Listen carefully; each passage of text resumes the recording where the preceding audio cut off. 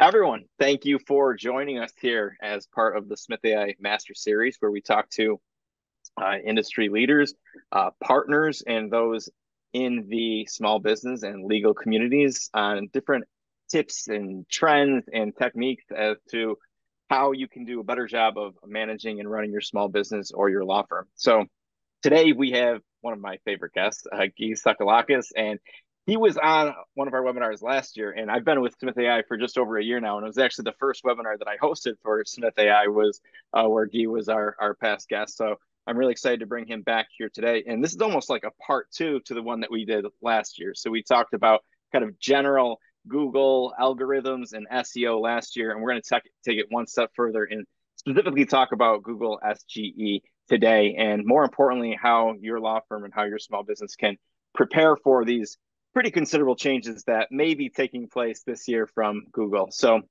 Gyi, I'm sure that some people on the line know who you are already from your work with AttorneySync and the Lunch Hour Marketing Series and ABA Tech Show. But for those not familiar with you, just give a little brief introduction of you and your agency and what brings you here today. Sure. So thanks for that, and really grateful to be back. I'm looking forward to this conversation. I'm one of these trial attorneys turned legal marketing agency founder people. We founded AttorneySync back in 2008, and the story kind of was, as a young lawyer, I was tasked to go figure out how we should be marketing online, and talking to a lot of lawyers at the time. The answer was people aren't going to use the internet to hire lawyers like me, and I was like, this just can't be right. And anyway, partnered with a friend of mine who had some experience. Some other digital marketing context. And so we founded the agency, and really the goal is just to help lawyers navigate all this online stuff to be able to use it to grow their firms. And so I've been doing that for a long time. As you mentioned, I'm a grateful host of the Lunch Hour Legal Marketing podcast. Conrad Sam and I try to have some fun with legal marketing on that show. And yeah, that's me in a nutshell. I'm a Michigan football person, and so I'm super like lifetime excited. I don't even care how well, I do care how next season's going to go, but I'm very grateful for that too. So if you want to talk Michigan, we can talk Michigan. Awesome. Awesome. Okay. So what I really hope to get out of this discussion for our guests here today is what Google SGE is, so they understand that concept, because they're going to be reading, I think, a lot more about it in the coming months. But also what they can do specifically on their website and with content and with SEO in order to better prepare for those changes. So let's just kind of open it up with the general question of what is Google SGE, and why is Google beginning to test this out and roll this out? So if you haven't heard, like AI is like the hottest thing this year. And really even in the towards the end of last year, but I was thinking, reflecting back on our last conversation. So I think it was, I was trying to pull up the old articles, but I think it was around May 10th that they announced this SG supercharging search with generative AI. And so it's the Search Generative Experience is what it is. And they opened it up as an experiment in 23, like starting in May of 23. And you had to opt into this lab's experimental, I guess, environment. And as we were chatting about, it was only, I think you could only get through there with like a non-work email. I Or at still least, can't get into it with neither can my I. work Yeah. email. So we've been playing around with it, Gyi and I, but it's from our personal accounts because you can't be a beta tester if you're coming from a work email. Yeah, and we'll do some I think it'd be great to do some live examples. I think the other thing too, so just kind of wrapping up timeline to how we got from May to here and what's been going on. So the experience that you'll see really changes the results. And between then and now, Google also released Gemini, which is their most advanced AI into the wild, which you probably have seen headlines about that too, especially a lot of negative ones and market cap loss and the quote unquote woke chatbot, Mm-hmm. creating historical images that are more diverse. And and there's been some announcements from the VP of Search about, and the short version is that it's not going to be this light switch moment. I think this is important for people to think of, because I think people, when I was going through the experiment, I'm like, okay, 2024 light switch, they're going to turn this thing on and everybody's going to be getting this generative experience. It's Mm-hmm. not the case. In fact, they ended the experiment. It's not in the wild, but they are releasing features, generative features, incrementally. And so we're starting to see them emerge, but it's not like this, oh my gosh, search is totally different, which, again, I think people would recognize if they're doing searches, they probably haven't seen much of a difference. I think something else that's important to point out too is Google using AI to support and help with their rankings and their algorithm. It is not new. Now, Gemini might be new in the large language models, the specific large language models they're using, but they've been using AI since I think RankBrain in 2015 in order to help give them the best type of results and to help measure the validity and the recency and the accuracy of different content on various web pages. So RankBrain was a really big algorithm change back 9 years ago at this point, and that was their first introduction in using AI. So it's certainly come a long way, but it's not new for them to be using AI. This just happens to be a different large language model, hopefully a much more legitimate, a much more comprehensive, a much more accurate large language model. But the big difference is them now injecting that and inserting those results directly above the normal organic listings and possibly paid listings, which we'll get into in a few minutes as well. So this SGE, this Search Generative Experience, could be providing those results directly in search and affecting what we might be used to seeing from our normal organic listings. So you just mentioned that they've been testing it out for what, 9 months now, and still in beta. And it really depends on the type of query and even the type of industry. So from the testing that you've been doing, how often is it actually generating a generative AI result versus a normal traditional result that you and I would normally have seen prior to May 2023? Yeah, so I work with law firms, so I'm very focused on local search, particularly as it relates to law firms. And when I still get the prompt to generate the AI version of it, and so when I do that, it's much different. And there have been, if you go to like Moz and a couple different search engine publications, people have had varying results. Some have said, it's mirroring the traditional local pack very closely, the little map pack. That's not been my anecdotal experience. My anecdotal experience is that it's seldomly the same. The other anecdote, and we'll do some examples of this, but the other thing that I've seen that's much different is placements for what I'm going to call the source data, which is, directories and legal directories. They're reemerging, as in this search generative experience top of fold area. And so I think that's going to be something to be thinking about, making sure your data is good there. But look, it's a totally different way to generate results. It's going from what you mentioned, which is good. But the type of machine learning that was going on, with RankBrain and kind of how they have ranked 10 blue links, this is like really, really different. Now there's overlap, of course. The corpus they're using is probably very similar to what they've used historically, but and that's the other thing we can talk about is the deal with Reddit, because this is one of we're really talking about generative experience and how Google's using it, but you can't really say that without talking about how they're using it, and their ability to generate good results depends on the quality of the inputs. And so this is why you get the $60 million a month Reddit API deal, because their instinct is that they can train the AI much more effectively with this human forum content, which the whole other issue is not entirely human forum content, because people have been manipulating Reddit subreddits to include a lot of AI content. So anyway, that was probably a longer version than you wanted, but I think it's all connected, and this happens to be one of the most exciting times in search that I can recall. We've had some incremental changes, we had some major algorithm updates, but this is like foundationally different. And when you see the results, you'll get a sense of it. I think folks will.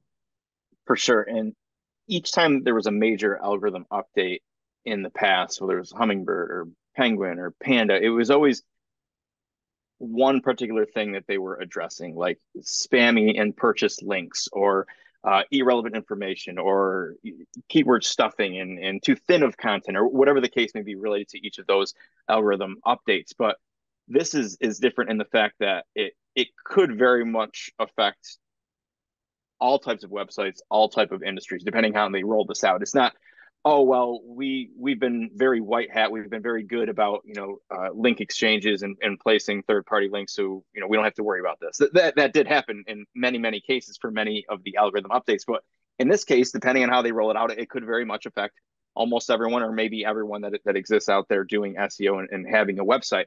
So here's one more thing I want to get into before we share screen and actually show the results, and it's how it's producing those results. So most of the testing I've done is on my personal Gmail account, my personal Google account. It's connected to my phone and my desktop here on this computer. And most of the time I'm using it just to ask questions because that's what we do when we're not in work mode. It's like, who starred in this one movie, or what year did the original Jumanji come out, or whatever the case may be. It's one of my son's favorite movies. So it's normally just a basic Q&A. So I see the generative AI produce that result. It's doing it for, in my guess, probably 70% of the questions that I'm asking, maybe even more than that. And it's spitting out that generative AI result, but it's really no different than the Q&A rich snippet that we've all become familiar with, over the past, several years. It's giving me an accurate answer. It's relatively fast, and it satisfies my results. So it hasn't really affected me much in the way that I consume content. I would have normally have gotten that answer anyways from just the rich snippet block right at the top that gave me the answer. So I don't think there's going to be a huge difference in those type of queries. I think what's going to really be affected is the businesses who had normally gotten that type of traffic for more research based questions, or possibly those actually in research mode trying to find a vendor or a company to do business with. And that's where we'll get into a little bit in a few minutes, and how the local pack and local search ads might help offset that, or maybe they won't even be effective. We'll talk that out. So Gyi, let's share screen if you can, and let's just do some testing here, some live search queries, and we can see how these results actually show and what it looks like on the SGE side, and maybe what some of these listeners might expect for what their customers or their prospects might be searching for. Yeah, let me try to get the format here to let me know if that looks good on your screen. Yes, it does. And if you can see in the upper right corner, right by where his profile is, that's Search Labs. So that's what he enabled in order to basically, like, you registered for the SGE experience, right? Yep. Yeah, I just opted into the experiment. And so when you do the first thing, I'll just do a lawyers near me. So, typical, whoops, asking for precise location. So I'm currently located in Birmingham, Michigan. Not surprisingly, you get businesses that are local to me for that lawyers near me. It's got its location context. Typical local pack search. Then you get an AI powered overview of this search, generate, and this is what will populate the search generative experience. So Let's there it pause is. there for a second. So what I've been reading, and what you've probably been reading too, Gyi, is that as this rolls out, and if it eventually fully rolls out, is that button that you hit in order to produce the SGE result, it may not even be there, right? It could just give you the SGE result on its own, where you don't need to manually hit that button. In other instances, it could give you the option to produce this result with that additional prompt of give me the SGE result. Or in some, what seems to be smaller cases, it could not give you an SGE result altogether, not automatically, not even the option to produce it manually. Is that right?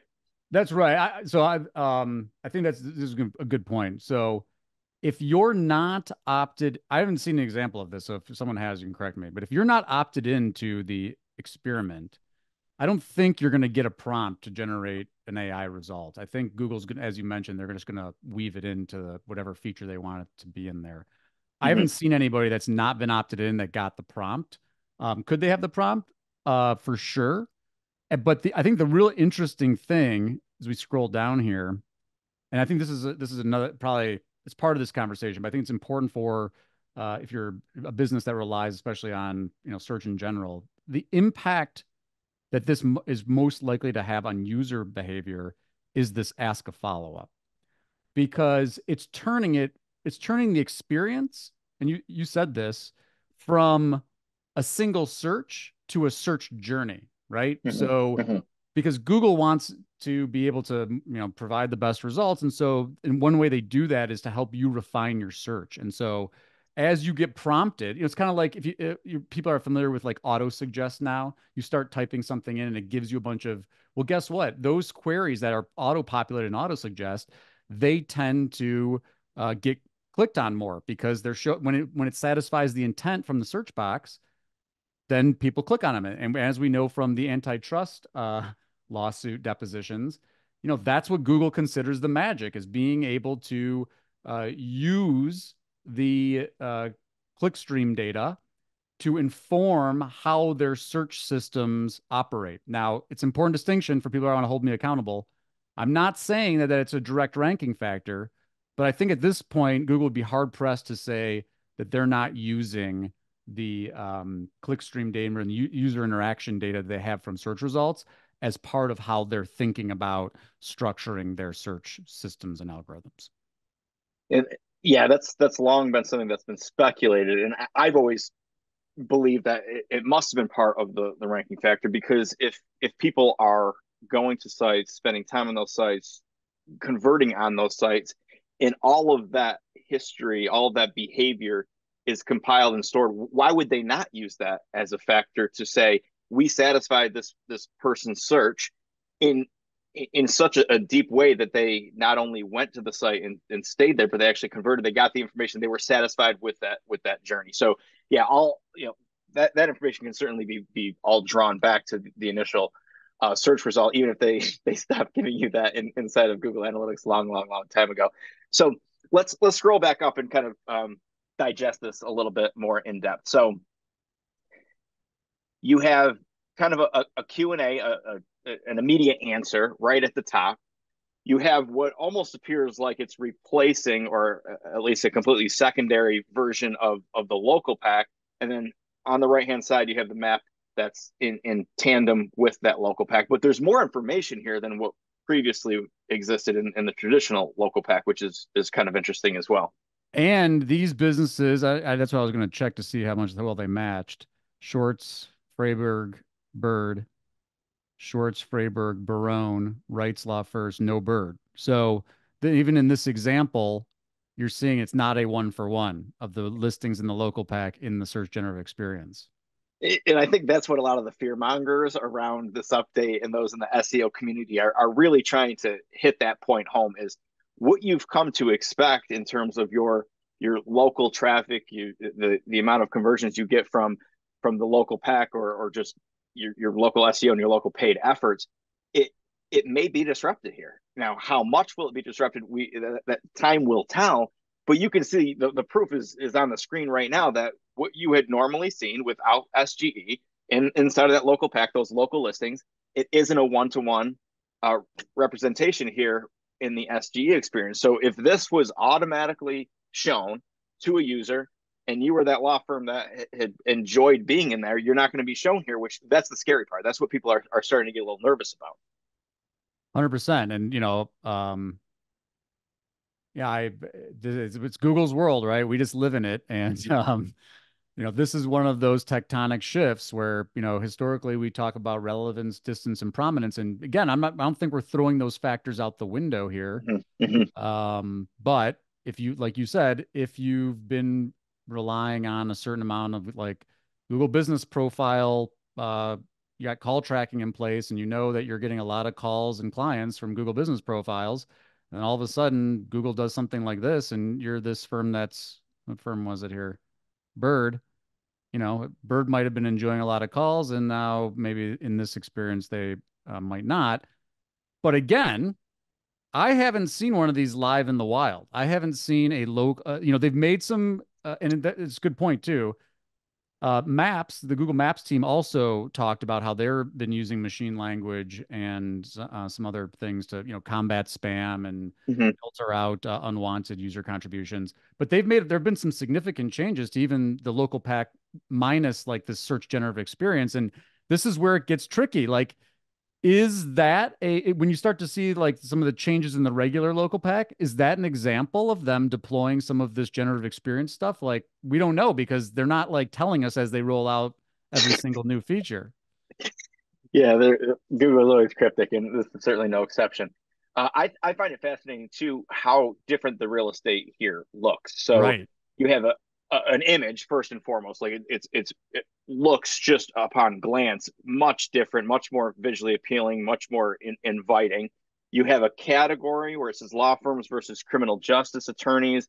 You have obviously the name. You got the ratings, which was previously there, and then you have this additional text-based area where you can drop down with additional information. So they're trying to pack more information, I think, in these smaller panes or panels, whatever you want to call them, in order to try and provide more relevant information to the users.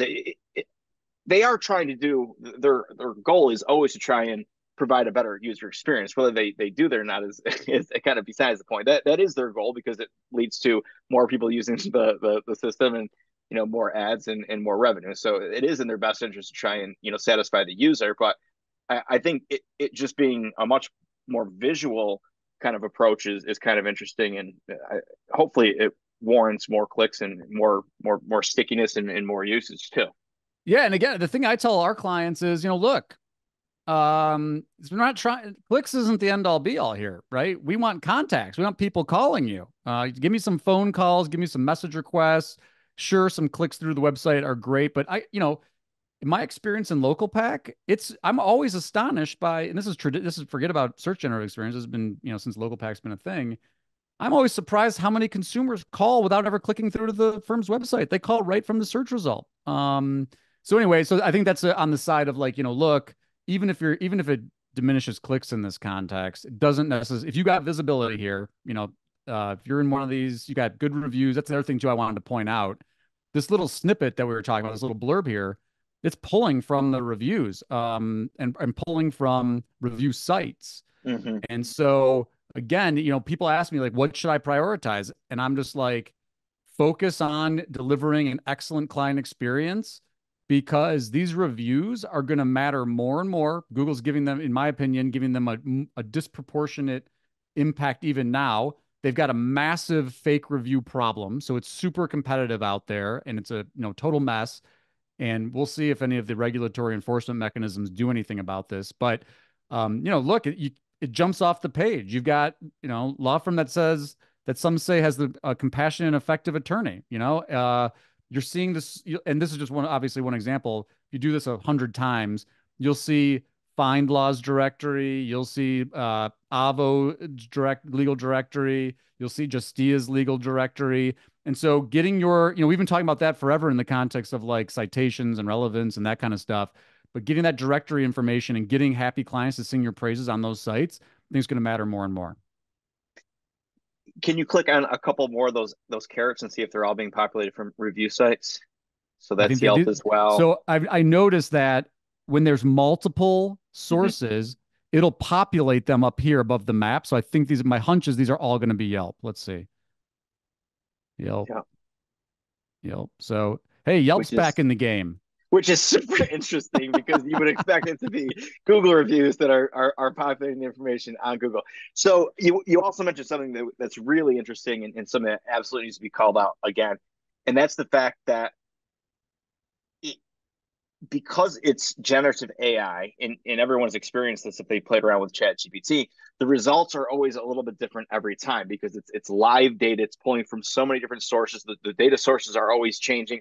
So I don't think it's good enough to just have 10 reviews all positive and think that you're done. Like you're never done in this game because there's, besides competitors, always adding more content, always adding more reviews, always making sure they're spending more, whatever the case is. I think you need to be mindful of the fact that what Google pulls today for that snippet or that listing might not be what they're pulling tomorrow for that same exact search query, which is kind of Yeah. crazy when you think about that. No, totally. And that's been my whole thing. You got to think about it like you're investing in your business's online presence versus like a certain number of reviews on Google. And I say that and I'm empathetic because if it wasn't implicit in this conversation, volume-based firms, larger firms have a competitive advantage here because they can do volume of reviews across sites. I mean, I know plenty of excellent trial lawyers and lawyers in other practice areas too, that they're like, I can't compete. I'm not a, this isn't a volume-based firm, you know, and they're some of the best lawyers in the country. But Google is giving, you know, if you're going to use quantity of reviews as in your secret sauce, firms that can churn out 100 reviews a month, they're going to have a huge upper hand than you do if you work 10 cases. And you know, I've sensed a lot of frustration from lawyers about this, and I get it. But again, I don't make the rules here.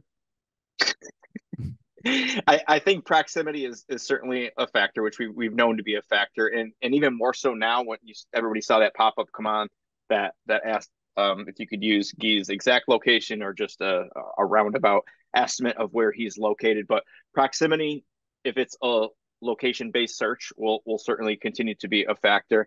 Reviews, the sentiment of those reviews, the number of those reviews, and making sure that your information is accurate across all sorts of local citations, not just your website. So your NAP, your name, address, and your phone number, and any sort of other delineators and factors and bits of information that help to spell out exactly what type of business you are or law firm you are, what your practice areas are, and any other bits of information that help paint a clear picture to those users, what you're about and why they should do business with you.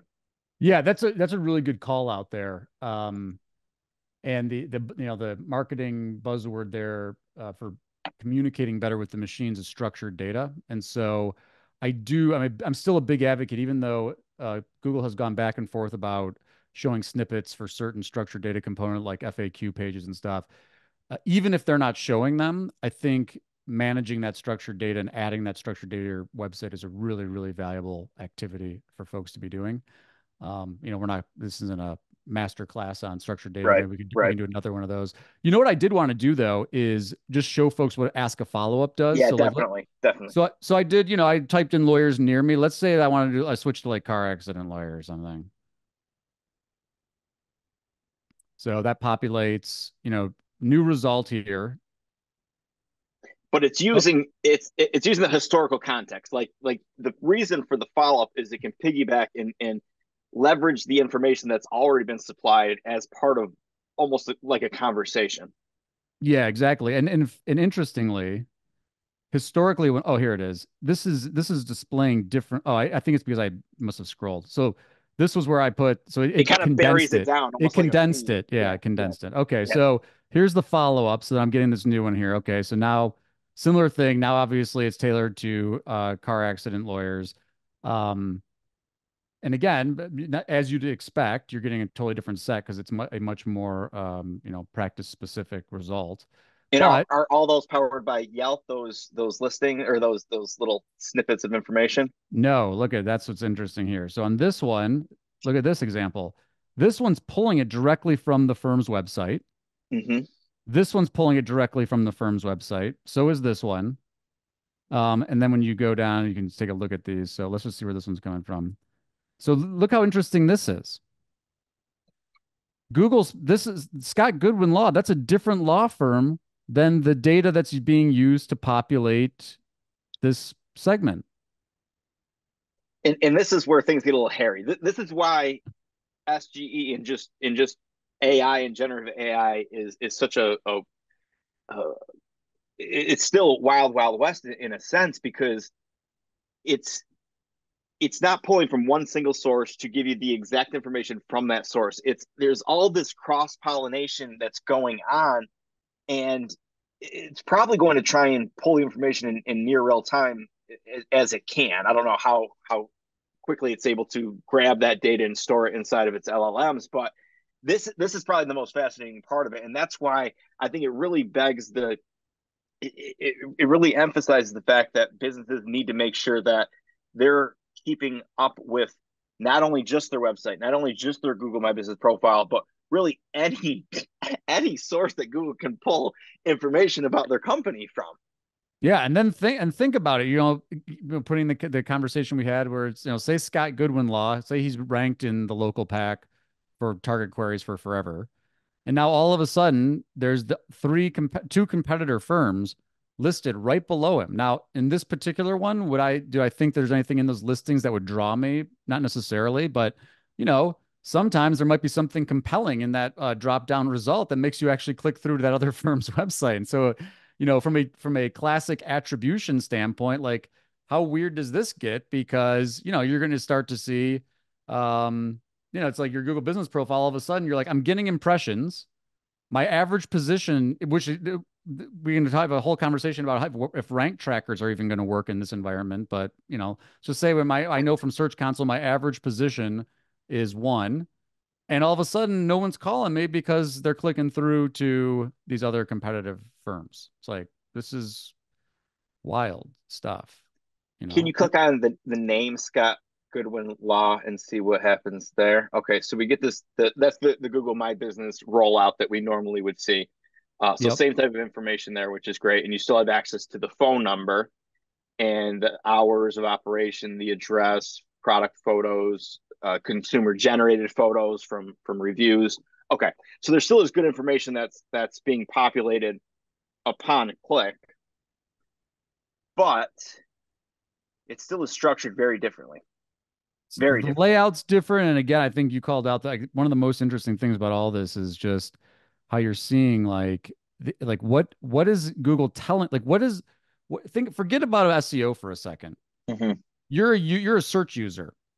What does that imply to you when you see these other listings formatted like this? To me, it implies that there's some kind of source data like that they're using to support this snippet. And I'm like, you're getting source data from other firm websites. I don't get it.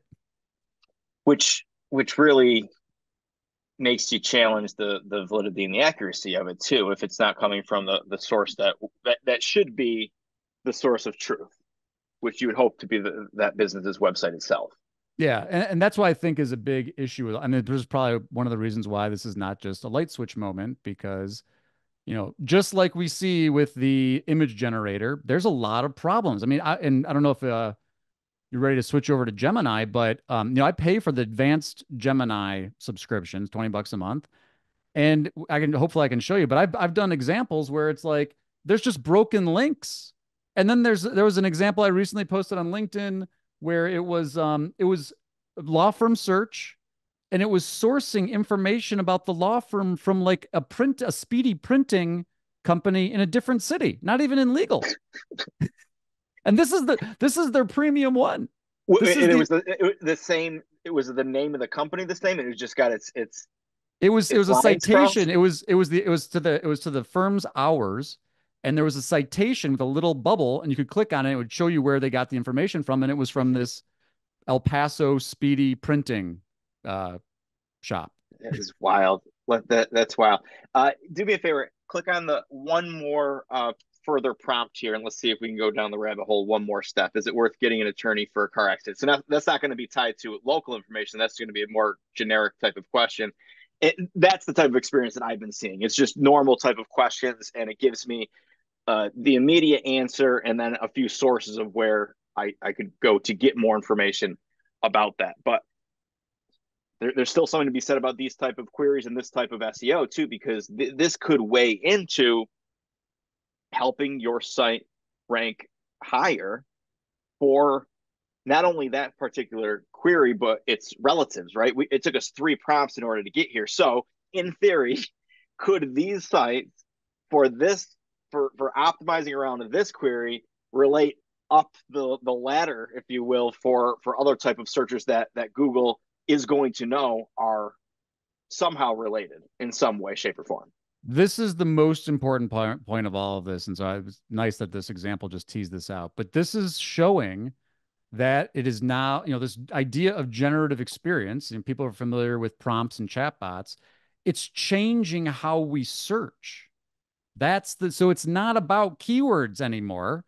And just think psychologically here. So just in this 3-step follow-up search, firms that showed up across that journey are more likely to get clicks because they're becoming a familiar source of information. So when you see, Michigan Auto Law on all of those results, that brand is going to be starting to stick in your head. And that is, to me, that's one of the most interesting things about this, is how it's going to impact the search journey. and how it's and our traditional notions, as you mentioned, about like ranking for a keyword versus being part of that search journey across a multiple of queries. So if a company is conducting SEO efforts and they've normally gone about this by keyword research, these are the 15, 20 most important keywords that I know my clients or prospects typically use, and I'm building content and landing pages and blog posts around these keywords. If keywords isn't the focal point anymore, how do you go about building out content and improving your website because of these changes? Yeah, the buzzword is like topical, switching to topical versus, keywords to topics. But Mm-hmm. tactically, and I got to qualify all this.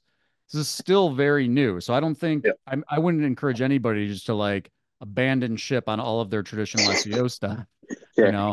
Yeah. I'm still a big links person. I still think links are still fundamental to this whole game. And so, getting relevant local links, or quote unquote, people want to call it PR, but if you get Mm-hmm. a news, someone talks about you in the news, they link back to your site, or even getting a mention, I think that's going to have value. Um, but strategically, what would I be shifting? I'd be shifting to, more topical concepts, but you're still publishing content, you're still earning links, you're still fixing technical issues on your website.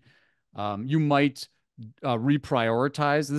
This whole game is about resource prioritization because nobody's got unlimited time and unlimited money to do this stuff. So you Correct. might reprioritize things like directories. Certainly should be if you haven't prioritize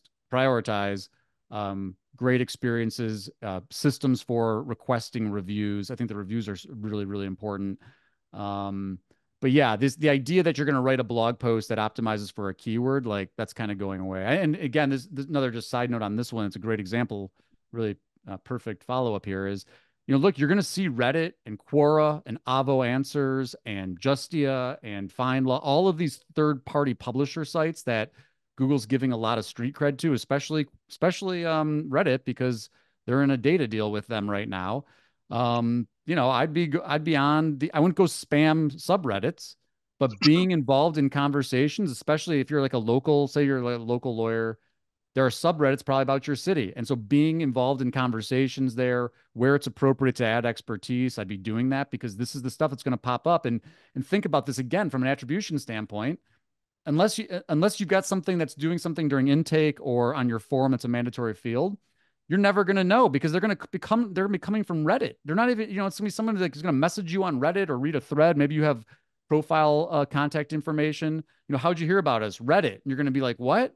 But actually, it was because they did a search where Reddit popped up. So that's why, again, this, you got to get out of this mindset. And search marketers did this to everybody. We trained everybody about, oh, everything's trackable and direct response and last click and all this stuff.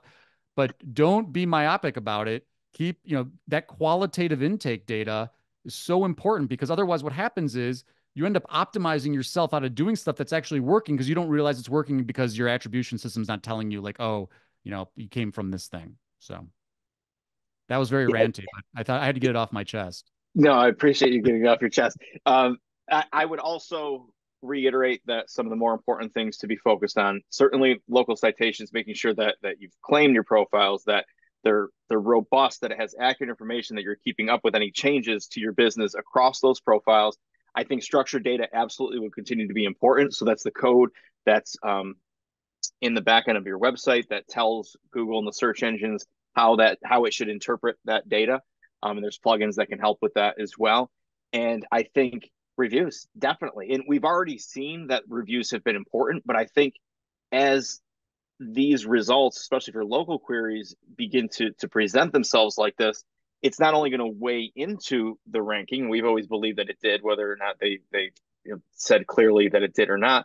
But I think the effect of seeing those positive reviews, what that score and that star rating is, and if they're pulling out those little snippets into that featured text area, that's going to make a big difference.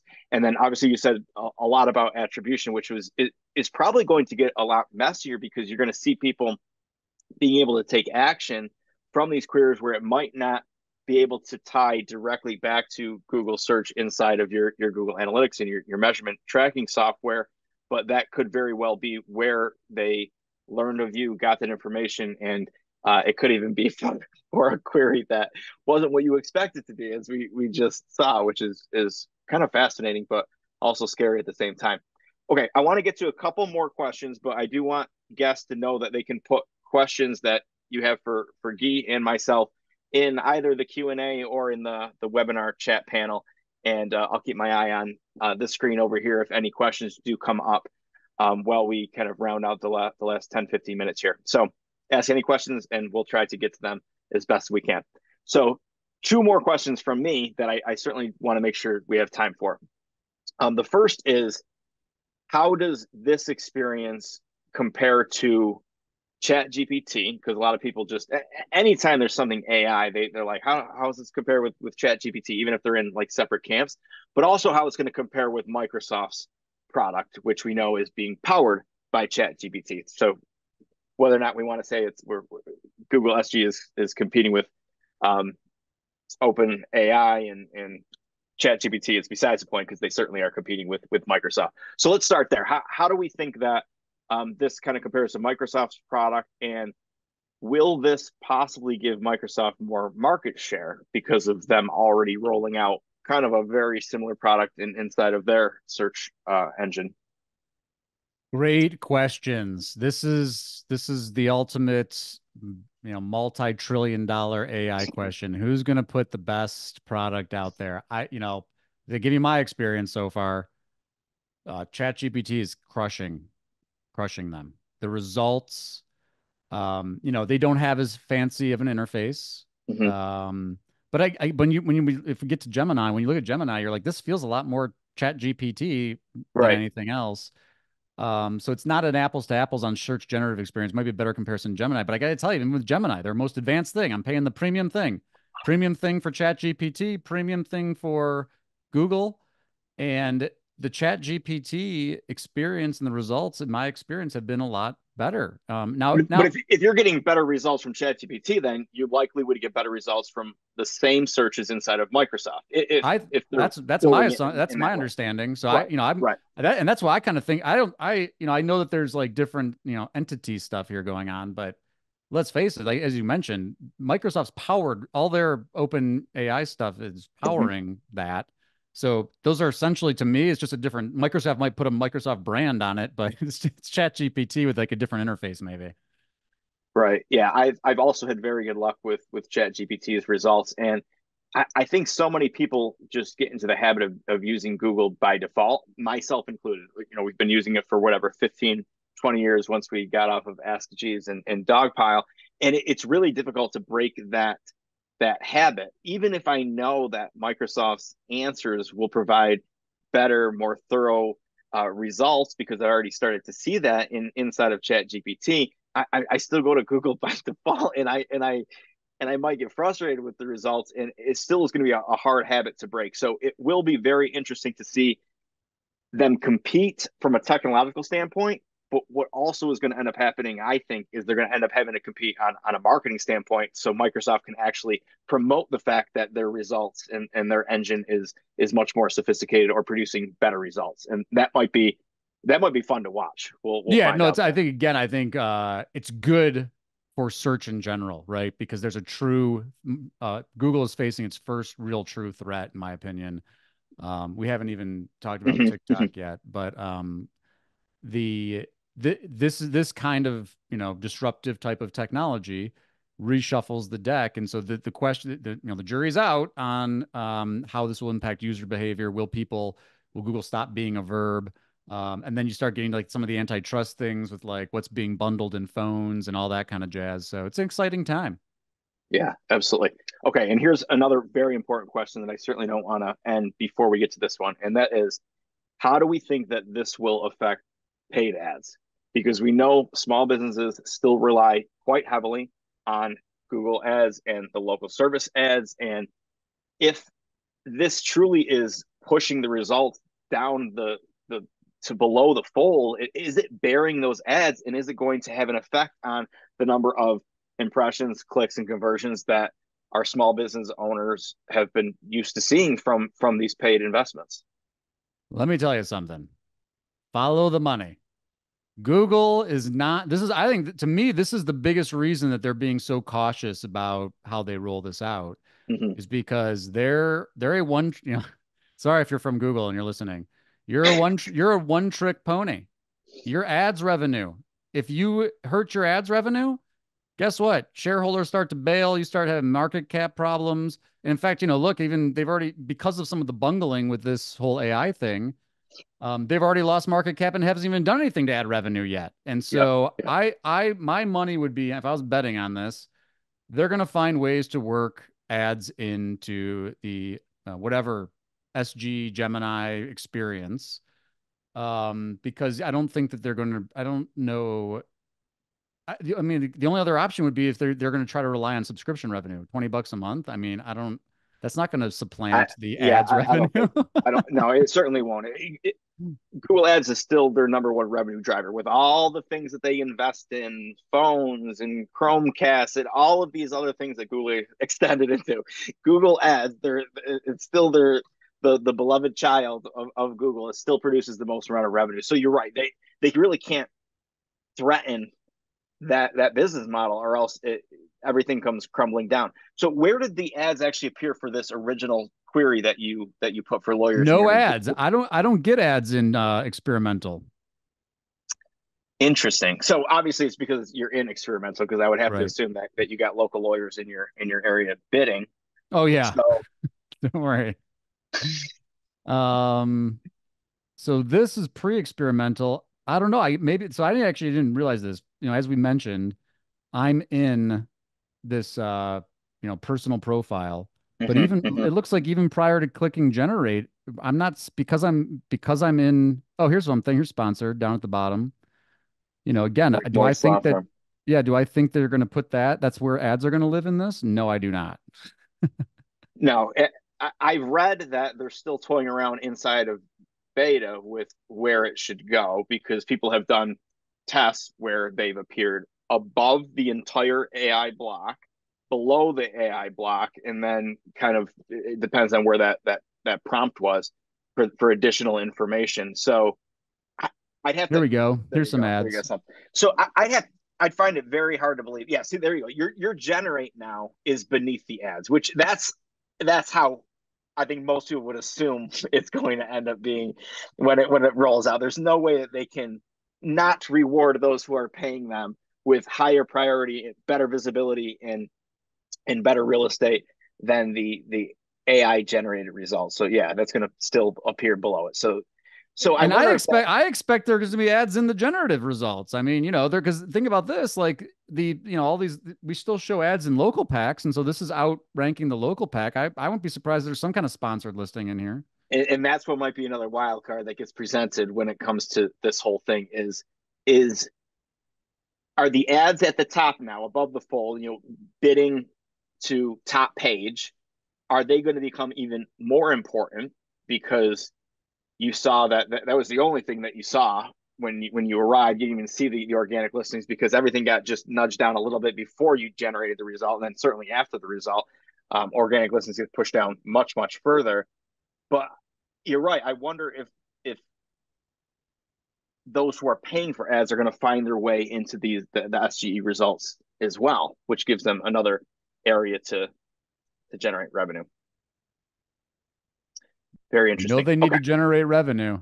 we know they need to. Okay, there's been a couple questions, so I'll put you on the spot here.